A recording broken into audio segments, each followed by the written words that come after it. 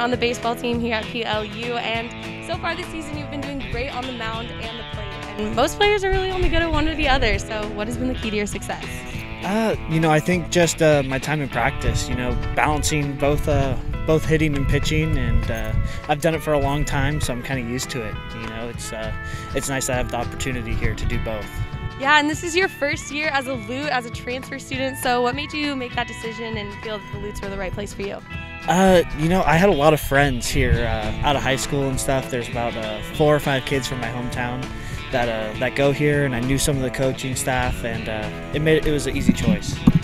And as a team, you guys have won 8 games in a row, so how are you going to keep up that momentum for Whitworth this weekend? I think a good week of practice is what comes first, and hopefully we can just go out there and compete like we have been, and get another 4 wins, which would be really nice.